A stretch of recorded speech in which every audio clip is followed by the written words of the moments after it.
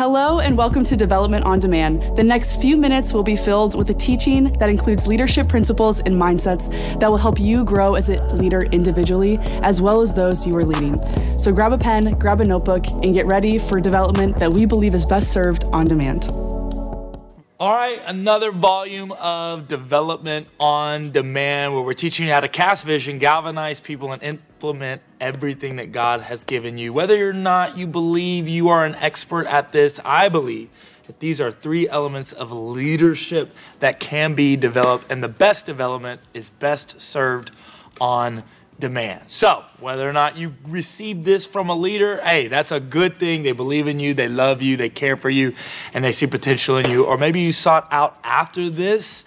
All you really realize is that your development is your own responsibility, and that's amazing.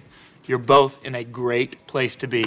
You're in the right spot. In this video today, I'm going to specifically help explain to you how to build a team around a vision.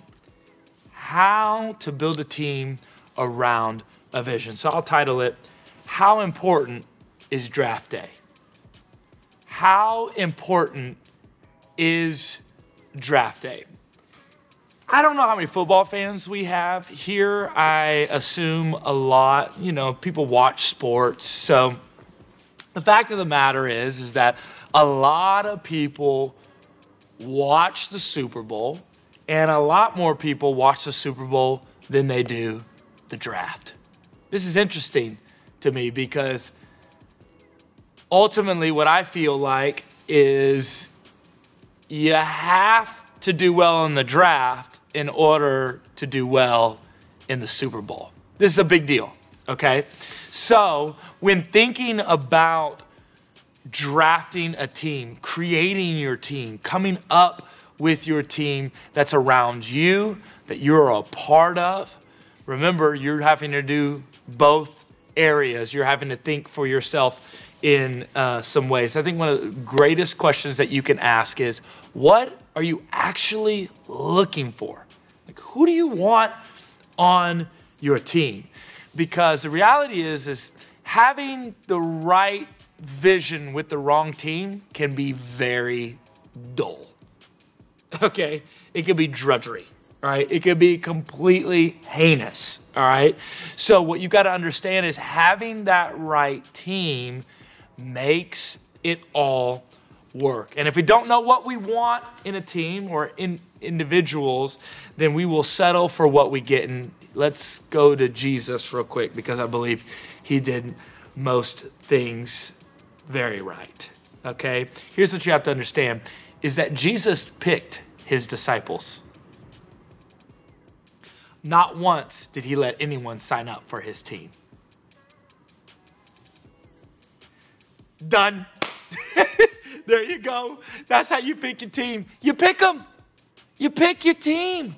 Who do you want on your team? You go out and get them. I heard a youth pastor tell me this once, and I thought, oh my gosh, this is absolutely brilliant. You're so right. It's so true. Go get who you think is best, especially for the context of your vision, and don't wait for them to come knocking on your door because more than likely or not, they won't. It's just not going to happen. So you've got to kind of identify what those personality traits or what those attributes would actually be within your team. Now, I'm talking about any kind of team, whether you're an organization, whether you're a kids pastor, whether you're leading a team creatively.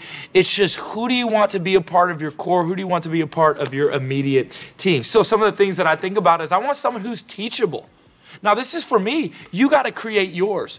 A lot of what I'm doing within these DODs is really just to help you understand how I think and how I process. And then you take from what is going to be beneficial, most helpful for you, and then apply some of those things. As you're hearing 2 or 3 of these DODs, you're realizing, okay, I do that differently. That's totally fine. But man, there's a hole here that I never thought about. That is my goal, is for us to be able to fill some holes in your leadership. So some of the things that I think about is, all right, when I'm thinking about a team member, I need them to be teachable. It's a thing. It's a thing. For my kind of leadership, I need them to be teachable. I don't care if you're old or young. I just need you to be teachable. I need you to be willing to go through some stuff. I need you to be okay with failing, and I need you to be able to learn from it. I need you to be hungry. I need you to want more. I need you to have a desire and a hunger to accomplish things and to achieve things and to go the extra mile and to go above and beyond. These are things that I'm looking for. I want an owner, right? You've heard the concept of owner versus renter, right?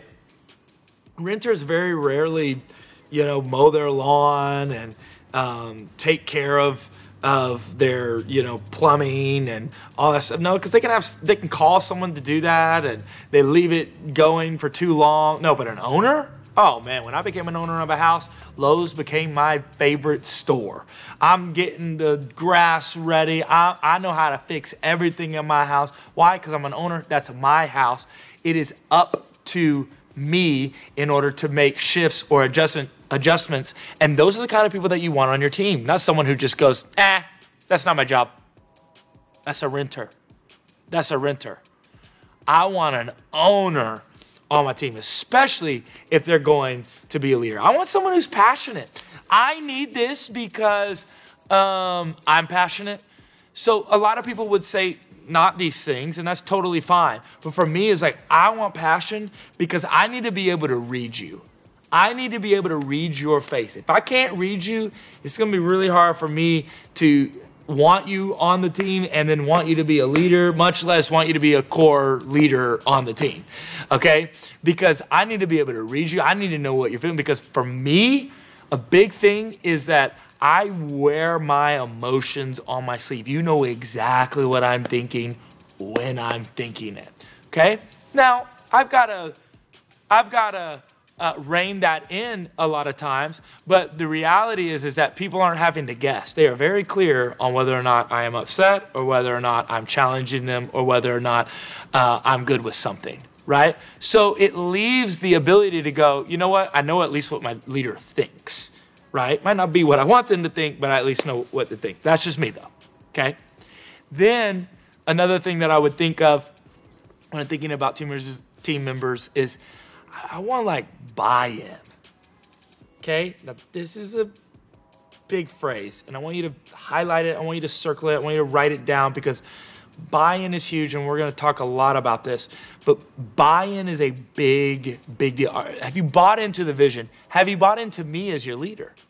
Have you bought into me, have you bought into this church? Have you bought into my pastor? Have you bought into the Word of God? Have you bought into everything that we are about? Have you bought into other team members? Have you bought into the processes of what we're doing it and how we're doing it? Now, when thinking about your setting, all right, these are the three things that I want in my team. What you've got to also remember and understand is that leaders are very rarely found. They're formed. Okay? So please know that. Leaders are very rarely found. They're formed. And if the leader is found, you're going to have to pay them a whole lot of money. Okay? Oftentimes, you're having to form the leader that you are wanting. Right? Now, this is where it gets a little tricky, because now when you talk about that standard that we just set, being teachable, hungry, being an owner, being passionate, and being buy-in, now you're thinking, oh, okay, well, if I've got to form that, well, then they don't have to have all of those things. Well, remember, you decide what those non-negotiables are, and then what the things that you could I could negotiate a little bit of that. So let me do that for you now. If I said those 5, teachable, hungry, owner, passionate, buy-in, probably the 2 that I would say, we can negotiate would be being passionate and being hungry. I'd say, you know what? I can work with that.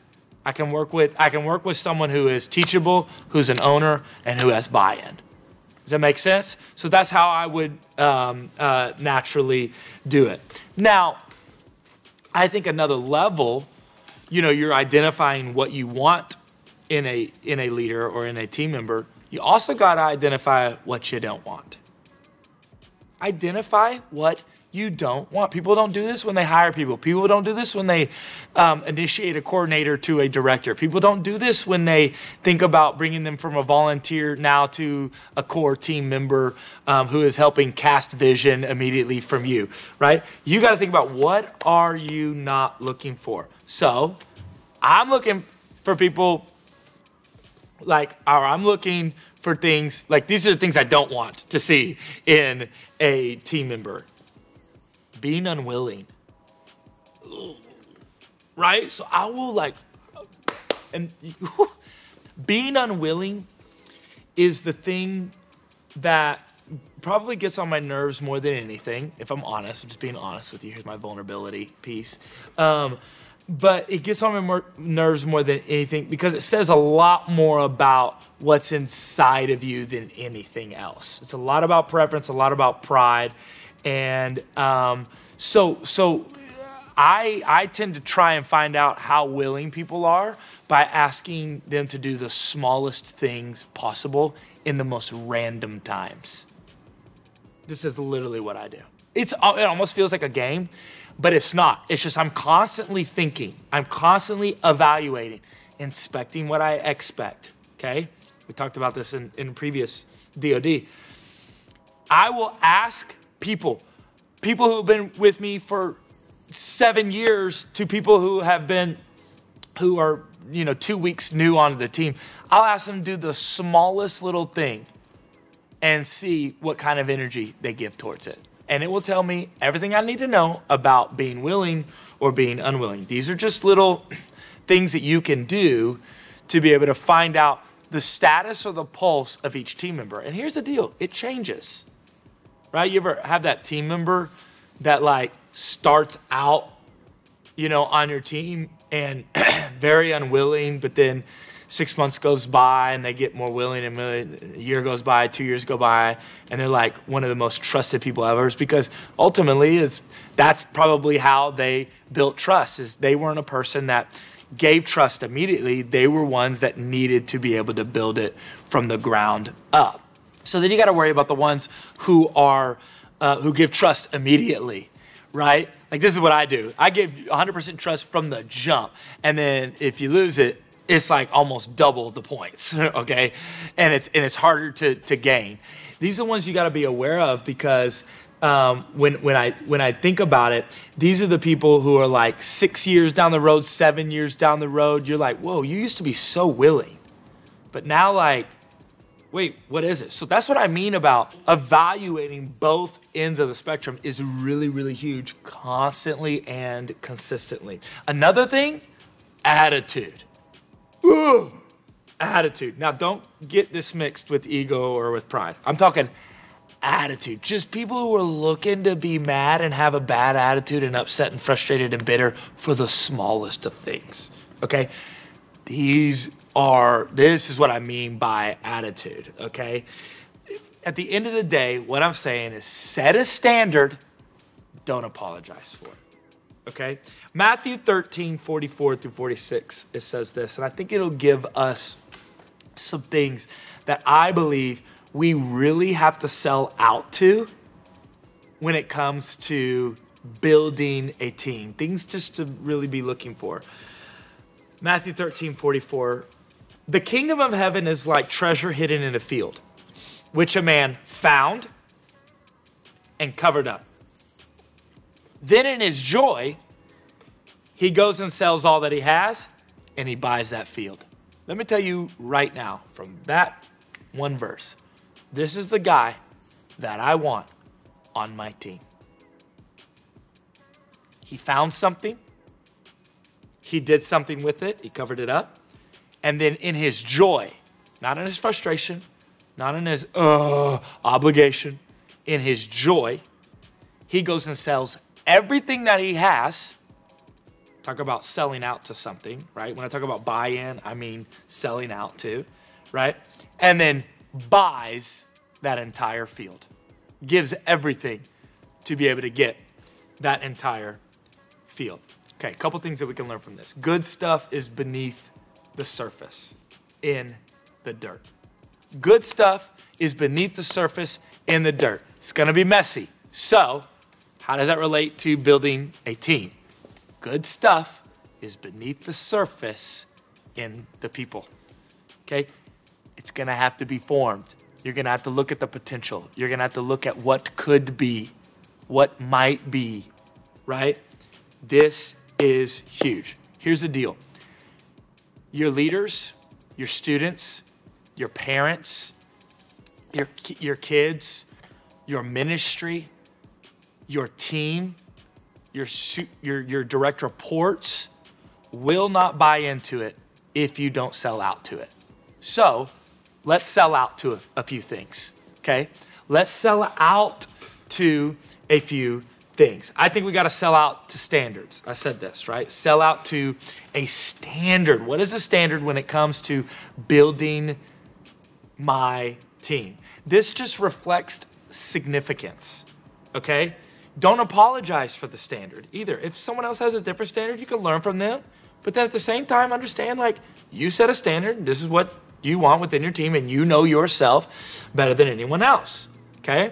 So, like, for example, when I came to Elevation Church, one of the first things I loved was the intense leadership. I was like, no, this is for me. Is it for everyone? No, but it is for me, and I love it, and I'm gonna sell out to it. And I brought my entire family here and am selling out to it constantly and consistently every single day, right? So that's the thing. Excellence. Sell out to it. I'm just giving you, again, practicals, right? Practical examples, because a lot of times we'll use that, well, leaders aren't found, they're formed, right? We'll use that as an excuse, and we'll go way to the other side, and we'll just pick people who are available. That is not what I am saying in this room right now, okay? Sometimes, and very rarely, sometimes you need to pick the person that is available. There is some moments, but it's very rarely that is happening, okay? Oftentimes, it's a lot different. So, sell out to those standards, okay? It reflects significance. Intense leadership is a deal. Excellence is a deal. We sell it to the idea that development is your own responsibility, which is why, we're no longer doing this in front of a crowd. We're doing it, in front of, 4 media members. And what we're going to do is send it out as a link. And guess what? It's your responsibility to watch it all and to do the download on demand afterwards, and so that we can discuss it 3 weeks from now. That's up to you. We're selling out to that. That's the standard for us. If you want to be a part of this team, that's what's going to be asked of you. You get what I'm talking about? Okay, so you're seeing it. The second thing you got to sell out to is your strategy, okay? You can have an excellent strategy, but still lack commitment. So strategy is a really, really, really, really, really important thing, okay? So again, goes off the idea that I'm not just picking people that are available. I am being very strategic of the people that I need. When you look at the disciples, all of them different. His 3, different, right? But it's almost every single one had a specific role to play. And here's what I want you to understand, is that the right strategy is the one that you do all the way. That's the right strategy. The one that you do all the way, okay? The one that you do all the way. So for some, it's like some people are like, oh, you should be on a carnivore diet versus a plant-based diet. And then you got someone's like, no, we do weekly services for our youth ministry, and some say we do monthly services for our youth ministry. And then you got, hey, we do puppets for kids ministry, and then some say, no, let's not do puppets for kids ministry. I don't care whether it's cardio or weightlifting or whatever. Doesn't matter. Just sell out to a strategy. So when you're thinking about your team, sell out to the strategy of who you are picking. There's got to be a strategy when picking your team. And a part of selling out to that strategy is you want to sell out to your strengths, okay? This is what helps that strategy piece, right? Now, what we should understand is that admitting weaknesses really allows God to use us, okay? This is like keeps us reliant on him anytime that we admit weaknesses in the right environment and in the right energy and spirit in which we say it. But sell out to your strengths at the same time, okay? What are you good at? What is your team already good at? What do you not need more of, right? And then develop those strengths and develop the weaknesses as well. Don't let it just be we're all extroverted people, just giving you a practical example. We're all just extroverted people and we all think the same and blah, blah. But then we've got no other kind of like swing onto the spectrum to where it's like we could be a well-rounded team. One of the greatest things that I did in my leadership this last year was to combine all of the ministries that I had underneath me, and instead of it being an e-kids ministry, youth ministry, and college young adult ministry, I said, you know what, we're going NextGen ministry. Because what I felt was e-kids was missing some stuff, youth was missing some stuff, and college young adults was missing some stuff, but once we put everyone together, we have everything that we need. And now we're starting to develop the right strengths and realize where we can develop some of the weaknesses. This is really important when you are choosing your team. You can't just choose 9 of you. Stop. It's gonna get boring eventually. And the more diverse people that you have in thinking, okay, the bigger the reach, the increase of influence that happens. Then you got to sell out to your sphere. Sell out to your sphere. What does that mean? The circle of concern is always bigger than the circle of control. The circle of concern is always bigger than the circle of control. And if I'm focused on what I'm concerned about, I will lose control of what I have. So what do you actually have control of? Okay? Now that you have that, here's what you need to understand. The phrase somebody oughta or somebody should is the graveyard of vision. Somebody ought to do that. Somebody should. Yeah, it ain't me. That ain't, nope. That's not me. That's not my job, right? We say nothing's not your job. We say everything is your job, right? Okay? Everything should be your job. You are an owner. I'm selling out to the sphere. And I'm going to control the things that I can control, right? But I'm part of a great team. And if I'm hearing people saying somebody ought to or somebody should, whoa, what are we talking about? Like that's not going to work for me. So you got to sell out to the sphere. Then you got to sell out to your season, right? Sell out to your season. I ain't talked about language in this one, but I'll talk about seasons in this one. Everything that flows in the next season of ministry or the next season of life will be from what you sell out to in this current one. Okay? So everything that you're doing with your core team now will determine what happens to them a year from now. Who you choose to bring onto the team now will determine who leaves the team a year from now. You've got to understand both play hand in hand, okay? The leadership lesson of you reap what you sow is never more prominent than in leadership. It just is. You reap what you sow. So what things are you sowing within your team? What things are you sowing when you bring someone in? The type of person, the type of thought, the type of thinking. What are you sowing? Because you will reap, and you can't just look at it at a surface level. You got to dig down deep and see what is really there within that person, okay? You want to be able to sell out, dig down deep with the person, but also dig down deep in the season. There's some people that I've said no to on hiring, and then in the next season have been like, okay, now we can hire them. Because I knew that if I would have hired them, a year ago, that they wouldn't have stayed on staff. or that they would have been frustrated and I would have had to do a lot more work on the back end to try to get them to stay, right? So all of this is playing hand in hand within each other. Then the last one, you got to sell out to sacrifice. Okay? You have to sell out to sacrifice. We have lost something when we see what we do as a bother rather than an honor.